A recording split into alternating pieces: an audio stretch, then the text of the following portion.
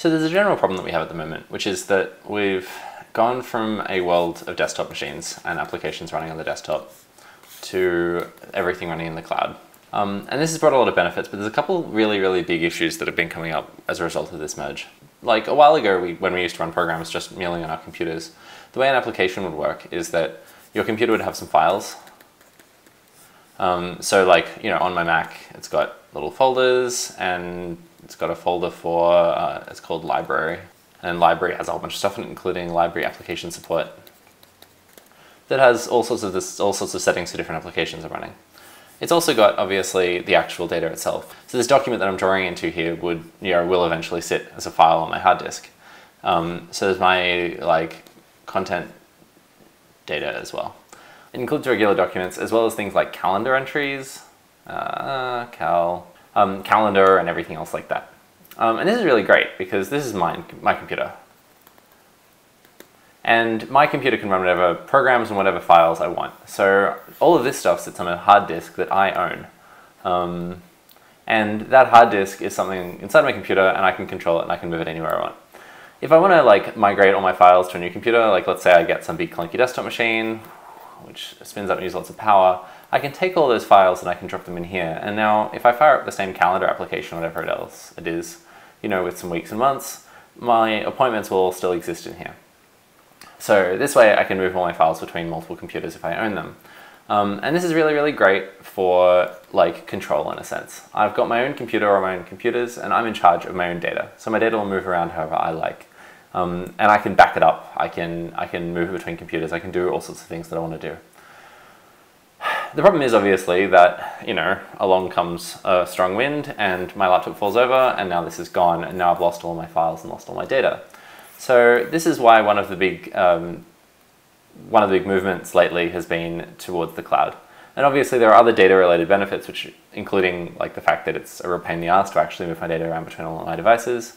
And also more and more people hilariously are using more and more computers. So people might have a laptop, they might also have an iPad, and they might also, obviously everyone also has the itty-bitty phone. And if you've got something let's say you've got some calendar data, I want that calendar data to be available for my phone, I want it to be available for my laptop, I want it to be available for my desktop. I also want to be able to sync that data between other people. So let's say if I have an appointment with my dad, me and my dad might have an event. And this is shared between both of us. So there's my calendar and Dad's calendar. Or another example which will come up is, say, I might want to have a Word document. So Google Docs is great for this sort of thing. I might have a document and it's got a bunch of text in it, and we want to have multiple people all collaborating to work on it together. And we can all edit simultaneously with different cursors in different places. And this is all really useful functionality, which absolutely is not supported by this simple model of having a bunch of files all sitting on a hard disk, which is physically located inside a computer. So we've moved towards the cloud. We've moved towards the cloud with all of this stuff. And the cloud is great for lots of things, but one of the biggest changes has been applications moving to the cloud. And applications work in a fundamentally different manner. This is all kind of obvious. I want to get to the thing that's interesting, but first of all, we have to talk about why we're here. So when you use a desktop app, say something like Gmail, what actually happens is you've got a browser. So this is Chrome. Looks like a stereotyped. Anyway, using Chrome or something, and inside a Chrome tab you have some browser stuff. So this is Gmail itself with its compose button and a whole bunch of messages, a whole bunch of emails and stuff. But this browser is sitting on my physical computer, but my computer doesn't own any of the data. So all my data actually, obviously, is sitting in Google's computers, and this is giant racks of computers, and these are all sitting somewhere lock far away, and this is Google's property. Google owns these machines. So unlike in the previous situation where this disk was mine, and I could move the physical data between computers, so if I had data on my laptop, I could move it across to my desktop machine, and all that would require is plugging those two computers together and copying the files across. Now Google owns my data in a sense. I mean, it's not that they own the data, it's still my data, it's still my emails. Google isn't going to go ahead and just randomly read my emails. But if the NSA comes along and they say, hey Google, could you please give us access to Joseph's email? Then Google can be compelled to just hand that data over. I have no idea. And I wouldn't know because in a sense, even though it's my data is sitting on someone else's computers. I think the Free Software Foundation was quoted recently as saying that, that there's no such thing as the cloud, there's just other people's computers. In this sense, all of my data is on someone else's computers. And this is great in lots of ways, right? Obviously, this is really just genuinely convenient. This is supposed to be my laptop here, and my laptop can access Google's data center, and also my phone can access Google's data center. And all of my other devices can access Google's data center. So my iPad, say, and if I've got another machine, I can all access that. And in the same way, if my laptop gets dropped or stolen or lost or whatever, so I lose access to this, because all of my data is inside Google's headquarters, I don't lose access to anything. And Google is responsible for keeping my data backed up, and they know what they're doing better than I do, presumably. So that's great, except obviously for this problem, which is that the NSA has more access to my data than I want them to. And honestly, also Google has more access to my data. One of the things that Google does, and they do this very regularly, I mean, this is part of the, the deal with Gmail, is that Google doesn't have humans read my email, but they certainly have computers read my email. And they read my email and they read your email so that they can make advertising, so they can do advertising towards me. So they can personalize ads. So I'm going to get some ads which will be specifically tailored towards the things that appear in the exact emails that I'm writing and reading, which honestly is really creepy. So the other day I was in class and one of my students came up to me and said, "Oh, I would love to learn more about C++ programming. Are there any good material, good resources that I can refer to?" And I told him, "Oh, I don't know about online ones. You should have a bit of a Google around. But there's a really, really great book. And this book is like a really great primer to C++. So I did a quick search on Amazon and came up with the Amazon product page for it. I don't know how to do Amazon Smile, but anyway. I showed him the page on Amazon.com. And the very next day I was browsing Facebook. And sure enough, on Facebook, there was a little banner out on the side for the exact C++ book that I'd done a search for on Amazon the day before. Now, I don't know if Amazon was sharing that data with Facebook for me. I don't know if they're sharing it to Facebook or if it's just that they're some sort of affiliated advertising partner or what the situation is. But I find that really creepy. I mean, like, I don't know, I use the internet for lots of things that say I don't want my employers to find out about. Like if I look up some porn or something, whatever else. What if I were to look up some raunchy erotica on Amazon? And now is that information about my personal porn preferences, is that all going to show up on Facebook? Does Facebook know that now? Will Facebook start using that information to, I don't know, try and sell me or say, "Oh, Joseph likes this sex toy," and tell it to my friends? I mean, this whole thing is really creepy in my mind. It's something that absolutely does not sit right with this model of my data sitting in Google servers and Google having complete control over it.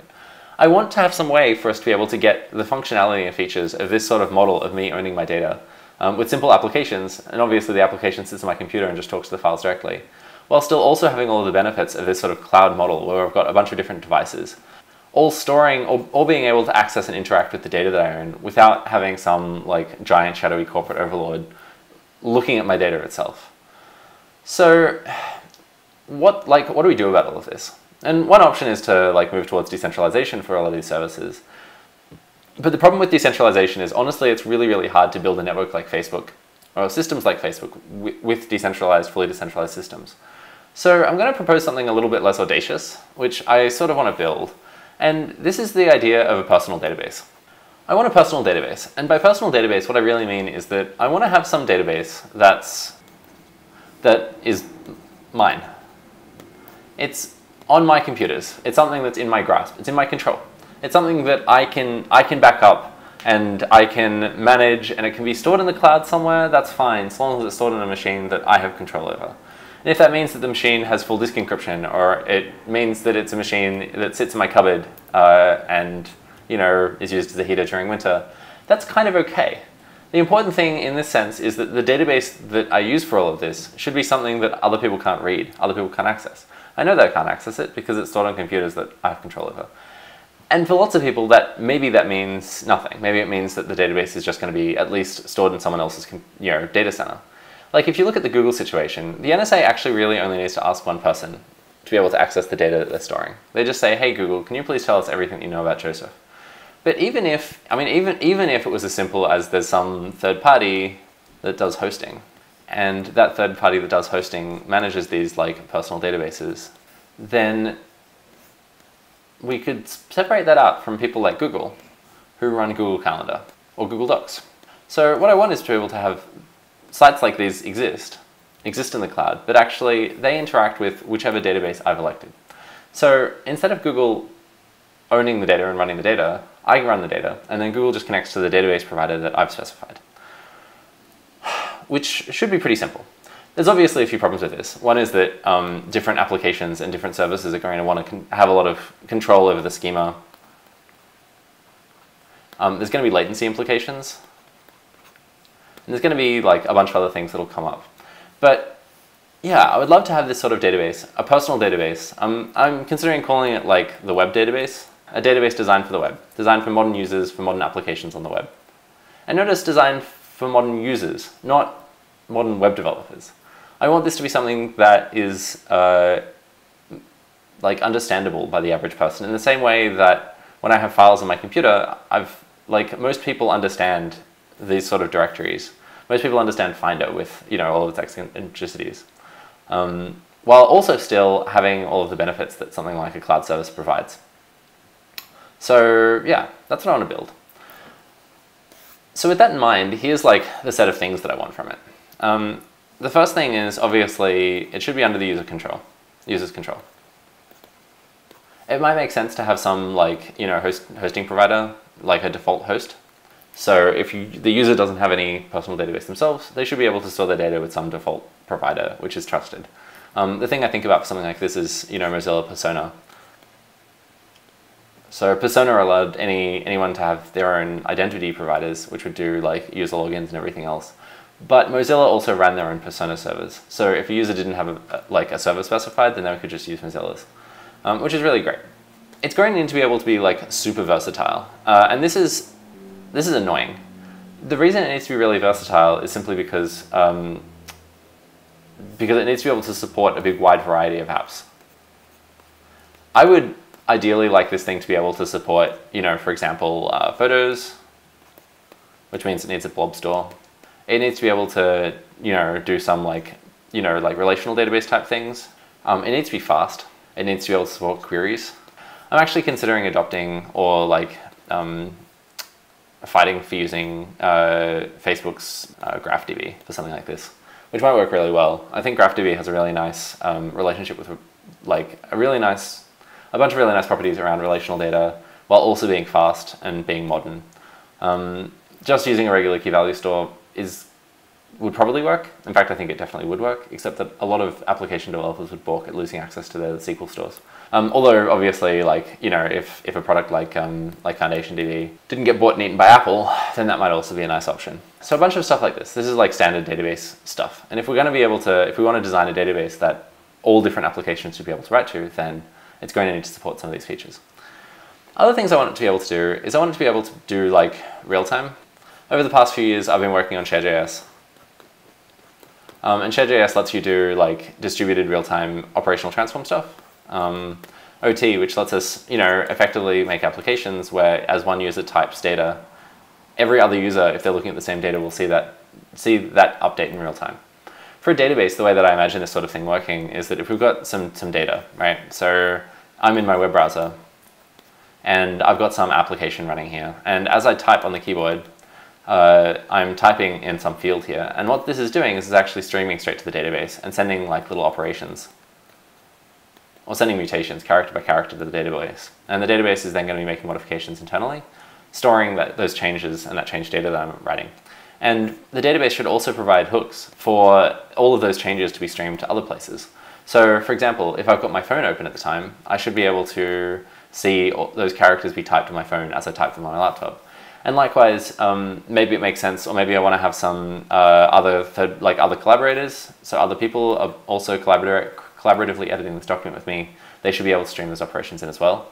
And I should be able to also replicate that data out. So if I've got some other store or some other application that is, I don't know, like let's say I've got email and I hit the send button, then when I hit that send button, maybe it changes the state of the email to say that this email should be sent. So that email will be sent, like that email will have the state sending, and that replicates out to some like email sender worker, which might actually take that email, send it over SMTP or whatever, and then update the state on the document to say it's sent. And when that state updates back to sent, that can update and replicate all the way back to my client, and my email can say that now it's been sent. So you can make applications like this. And this is all totally doable with today's technology and today's tools. But yeah, this is the sort of thing that I would love in a database. But the important thing, obviously, though, and I think this is one of the sort of most interesting properties of this, is that this is a database that's designed first for users. It's not designed first for applications to be able to do all this cool stuff. It should be the kind of database that instead of like having a really kick-ass set of developer documentation, the most important thing that this database could have is a really nice UI. So I should be able to go to my database, like go to the website or whatever that the database hosts, and be able to see all my data and sort it by like application, and then click on this and be able to expand it out and see all of the changes that are happening to my database in real time. It's also important, obviously, for trust reasons to be able to see what individual applications or different clients are doing and what data they're accessing and modifying. And maybe even as well go in here and be able to just make changes directly to the data in the database itself without having to resort to, well, actually, honestly, there's no way to do that today. But without needing the application developers to necessarily have specialized functionality to be able to do simple things like copying or backing up or making changes to certain settings. There should be a way just directly inside the database itself to be able to make all those changes here. And meanwhile, still giving the application developers enough control over being able to like edit the schema and everything else. Another really nice property of a database like this is it would mean that, for example, if I have, let's say I'm using Google Calendar. So here I've got like my calendar data, and this calendar data is accessed by Google Calendar. But remember that obviously Google Calendar, the site inside my browser, is going to access my database. And this database should never, this data should never hit Google's actual servers. It should just be loaded by the browser itself, maybe. But I've got my Google Calendar data sitting inside here. And now what I should be able to do is, well, obviously, for Google Calendar to work, it's going to upload the schema into my data store. So this is the Google Calendar schema. And obviously, I can access that data by just clicking in the web app. But it should, obviously, this is a database that I run. So that means this database can provide different APIs and hooks to be able to access that data directly. Google shouldn't really necessarily need to provide an API so long as we have a really nice generic API by which that calendar data can be accessed by other things. Now, since this database thing might have a web API or something else like that, I'm imagining as well that it provides some OAuth by which I can authorize that Google Calendar has access to the calendar data stored inside my database, and only the calendar data stored in my database. But I can give access to that data to some other application. I don't know. Maybe I'm using an iPhone. I switched to an iPhone and I want to start using iCal. Now iCal should obviously also be able to OAuth in the same way to the same set of data stored inside my database. And when it does that, iCal should be able to pull in and actually synchronize with the exact same set of data which Google Calendar is using, which would give me two-way sync with calendars, right? And that would essentially be free by just simply using these two different applications and by them both mutually supporting or having compatibility wrappers for the different data models. Actually, even if that wasn't the case, even if iCal required or didn't support the Google format, but made its own calendar format, so iCal has its iCal data here, and Google Calendar has its own Google Calendar database, because again, remember that we can provide all these hooks. It means that third-party developers could find ways to be able to synchronize and keep these calendars in sync purely by third-party software that I could install on my database, or I could use and connect from other machines to my database over the internet. That's the sort of thing that I want to see in a next generation database. There's one last feature which I really, really like about this, which is that there's been lots of noise about IPFS lately and different ways to do a distributed web. The idea is that if I've got a web page, then I've got some web page with a bunch of content on it, let's say a blog. This blog actually has some data, or it's got some HTML and CSS, which should be able to be distributed between lots of different computers. It means if this site goes down randomly, the data is still accessible via other places. There's a whole bunch of nice distributed system benefits to this sort of IPFS style thing. But by combining IPFS with some sort of personalized database like this, it's possible to be able to build entire applications. You could build an app, which is simply HTML and CSS, and obviously some JavaScript. And this application itself wouldn't have to have its own database. It wouldn't have to store data in the cloud itself. It doesn't have to, this application doesn't have to know who I am at all. It could simply be an app that people put out. And when this application gets updated and when it gets run, it just simply connects this application in to the database that I have. And in a sense, I'm providing all of the infrastructure and I'm providing all the cost in actually keeping that database running. Which moves us back to the old style system where we have applications running on my machine where the application connects to the files that I have control over, and I can give the application access to those files, while still also not sending those files up into someone else's cloud where they can be uploaded by the NSA. So yeah, so that's the sort of thing that I want to build. Obviously there's some problems, like there are trust problems here. There's nothing stopping a website from taking my data and uploading it somewhere else. But I think that this is a solvable set of problems. This is something that we can approach and we can attack. Obviously, like, this isn't the perfect thing. It'd be really sweet to have like full end-to-end encryption on this database, so I'm the only one with the keys and so on. But honestly, I think for most users, for now, that's probably going to be impractical. Maybe that's something that we could add in later when the technology is a little bit more advanced. But certainly, I think it would be a great start. Like, fundamentally, I want to build applications, and I want to build applications in the web where different devices can access them. I want my applications to not have to install anything, no installation. I want to be able to sync up between all my different devices. I want to have my phone, I want to be able to have browsers and native apps on my phone, and I want them to all be able to edit the same data. So edit my data, and I don't want that data to be stored on anyone else's computers. As an application developer, I don't want your data. I just simply don't want it, I don't need it, I don't want to have to store it. I want you to do that.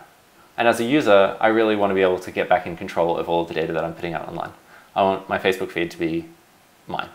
So yeah, so that's my plan. And that's the plan for a web native database. This is just obviously still in like, I'm having thoughts about this thing phase. I haven't actually started building anything. I've instead been spending a bunch of time reading up on a million different database technologies to try and figure out how we could build this. Yeah, I think it's a really promising direction. I think it would be a really cool piece of tech to have. And I think it would make all of our lives a lot better online. So yeah, thanks for watching.